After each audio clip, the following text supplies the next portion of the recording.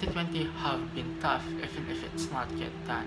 Before 2019 ends, 2019 novel coronavirus, also known as COVID-19 or SARS-CoV-2, started to spread globally. We never expected that Philippines will also be affected of this virus. Based on my research, the first case of COVID-19 here in the Philippines was reported last January 30, 2020, and she is a 38 years old Chinese national.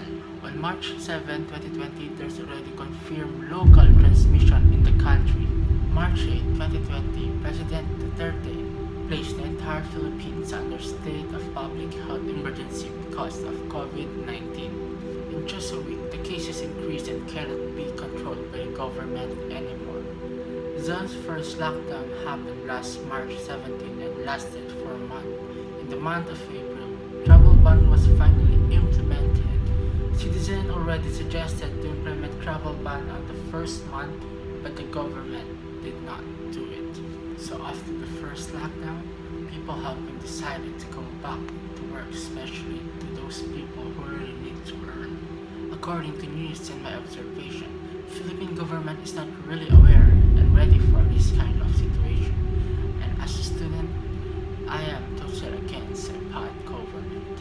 During this pandemic, I saw how citizens struggle while some public officials and politicians still have the audacity to do something against the law. But what the government do, they let those public officials get away from the consequences, while health workers were exhausted and yet they are not getting paid real well, while a PhilHealth official corrupted 15 billion of the funds and no one was jailed. I can say that government do not have concrete plans.